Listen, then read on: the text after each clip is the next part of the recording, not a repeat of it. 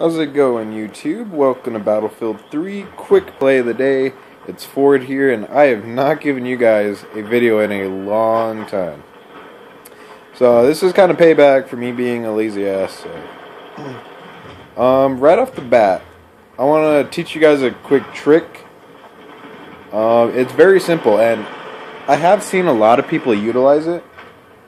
And what you're going to do is you get two snipers. That's really all you need, is two snipers with tug systems. Not Mavs, tugs. What you want to do is you want to put one tug here, and you'll have your people battling for that way. We're Americans at the moment, so we're trying to go that way.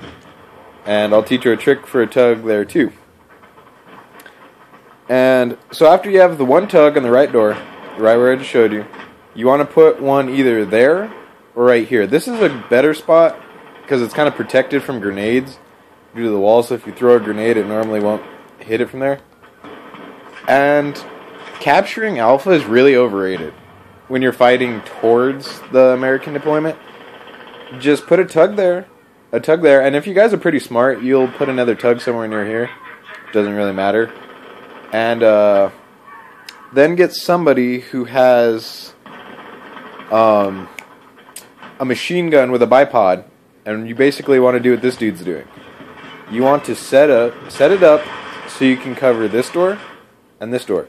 And when you have a machine gun, it's very easy to pick up your bipod, quickly run over here, and deploy it again, and that would be deploy. And you have that whole view. Now, let's say you see another ping on the screen. See, I'm doing this in the middle of a combat zone, so bear with me. But you can cover the three doorways and lock them out completely.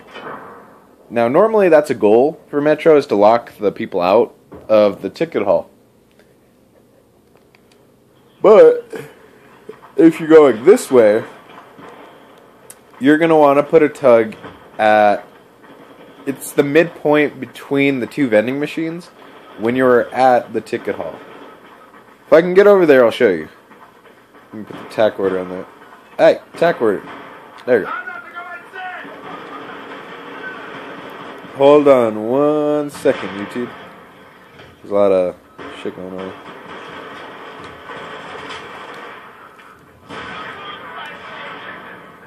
Okay. They're pouring over too much.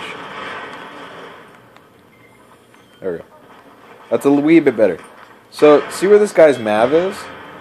If you have a tug, you should put it right there. If you put the tug in between the vending machines, you're going to get 360 degrees of good coverage. You'll be able to see the left-hand hallway, the back escalators, and the front. And that way you can pin it down and really get a good grip on your enemy right there. Now that's just for tugs and stuff like that. That's one of the easiest tricks that I can give you for that part. Okay, so now we are moving towards the American deployment, and I always run straight for Bravo. It's kind of like a personal choice. Some people like to capture the first objective like Alpha or Charlie, depending on what side you're on. But I always go towards this one. I mean, it gets you into the fight quicker, and like that you're going to die real quick, but at the same time, while other people are capping off either Alpha or Charlie, you're helping hold Bravo. And Bravo is the midpoint no matter what. So it really doesn't matter what side you're on. As long as you run straight for Bravo on Metro, you're going to have a good chance of being able to hold it. Now, we only had 3 people up there. So now people are finally catching up from Charlie and going to Bravo. So, I already got a couple guys over here. Got a grenade too. I'm dodging all kinds of shit today. I'm just like, it's a confetti party. Oh, and I want to teach you guys a really bitching trick with the EOD bot. It's not really a trick, it's just using what you got. What you're going to do is you're going to be using the EOD bot as a secondary camera. So when you're out in battle, you can watch other hallways. For example, so let's say we're getting kind of pinned down here, so I put an EOD bot. Now, I can be on any side of this map, and I can automatically go to this like a camera. Now, of course, this dude's shooting it because he's being an asshole, but otherwise, you would be able to see that hallway no matter what. Another good one is using a MAV. But the thing with the MAV is it's only in black and white. It's thermal. And although that comes in handy when you're in the air on the battlefield, for this kind of combat zone, you really kind of don't want to do that. That's why I prefer the tug versus the MAV. Also, you can use the SOFLAM. I found the SOFLAM. SOFLAM. I just woke up today, so my bad. It's incredibly helpful as a camera. Only downfall is obviously it has a red laser on it because it's meant to laser designate targets. So it kind of gives it away. You got to take it, with a grain of salt. But other than that, those tools can be a secondary eye. You can also place it on the back objective. So let's say I place the tug either there or wherever you put it. But if I put a SOFLAM, I will be able to continuously give information to my squad, and if I'm on team chat, I can give it to my team where exactly the enemy is. Now, it kind of sounds like really weird, you're like, well, why would I be using cameras and all that shit? But it'll really put an impact towards your team's effort to capturing and holding objectives. With Battlefield, it is given so much detail and awesomeness that you really got to think outside the box. Like, you got to use everything they give you. Just because you hate a certain weapon or a certain piece of equipment doesn't mean it's useless. I mean, I'm not a shotgun user. I hate using shotguns. Currently, the only reason I'm using shotguns is because I need stars for them. But as soon as I get a star here and there, I put the frickin' shotgun back, pull out my L85A2, and I go to town. So that's that little memo right there. Get back over here. Where you going, buddy? Where you going? There you go. Pop your head up. Thank you. And the thing with tugs is you need to move them constantly. If you're in a high combat zone, you really do need to be able to move them and find new locations. So right now I put my tug right there so we can see the outskirts. But after... Ooh, I'm going to get overrun. Yeah, knew that was going to happen, but... where was I going with that? Oh yeah, kind of move your tugs around when you're certainly getting to the opposite farthest objective. Because that'll give you time to slowly locate hidden targets and, people camping and hiding and all that good shit. So kind of think of your tugs as another pair of ears or eyes. All the equipment is just amazing how much you can use it for different stuff. Hello, copper. Oh no! Proddy Pebble. I got killed by a Proddy Pebble. So that's where that at. But other than that, we're going to try to get some good kicking. This other team is pretty good. I believe they switched one of our team players over there. No, I guess he just left. But that dude got 150 to, I think, what was it, like 70-something? It was not bad. That was a pretty good KD. Dude, these guys are getting jacked up over here.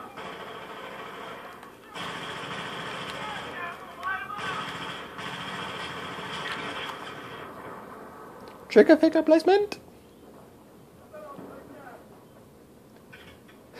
Pop headshots. One thing for my viewers that you guys might all notice is the clarity of my video. In one way, it kind of has improved, but at the same time, it kind of has a grainy look to the screen. Because I'm already looking at it and I can... Get out of here. This is my house. My house. My locker room. Punk? You're all punks.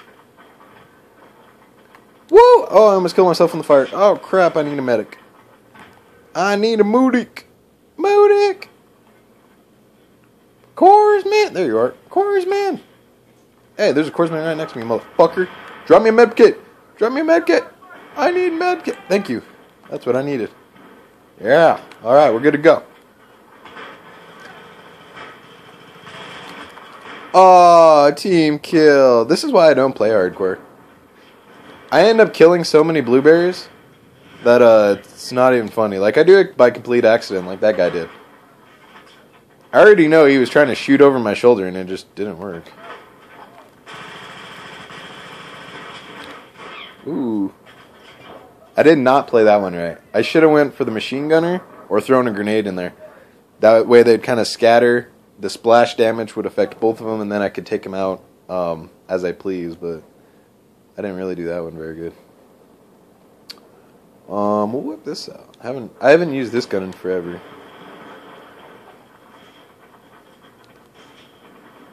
And also, you guys may notice that my tag name isn't Ford. Ow, motherfucker, friendly fire.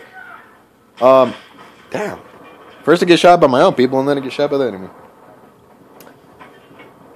But yeah, I'm playing on my brother Tungsten's account, so if any of the stuff is different, like the unlocks, obviously the tag name, that was a big giveaway.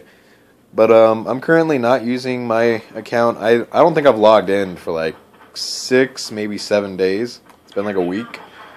And I've been helping my bro out unlock all the assignments and stuff like that. So I've been more focusing on his account than my account. So that's where that's at. And his TV is big. He has a really big TV. I forgot how big this is. I think it's like a 72-inch. This thing's massive.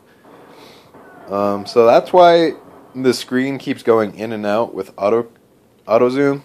Is it's trying to it's got this huge screen that it's trying to compete with. So, and this dude's already unloading shells like nobody's business. I didn't get a single kill off that. But I'm almost in first place, so I really don't care. Almost, doo-doo-doo-doo. So, I was going to play the role of a sniper, but we have 2 snipers already in the squad. Now, even in the Battlefield 3 handbook, it even tells you, do not have more than 1 sniper in your squad. And one guy just left. But now we have 1, plus a medic, so to support my team, I'm going to come in with ammo. It's just kind of the good thing to do. I mean, Battlefield isn't a one-man army kind of deal, you know? You gotta work as a team to get shit done.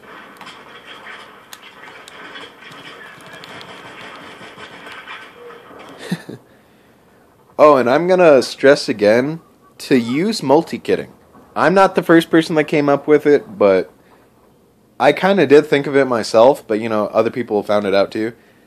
If you have the kind of peace in the combat zone, and you are combat effective, let's say this guy drops, and there's an enemy right there and let's say they killed each other, right? And I just kind of came across the battle fight. Well, if he's dead, I can pick up his kit, revive him, and if he's on my squad, I can tell him to pick up his kit later. Like, because he'll be right next to him.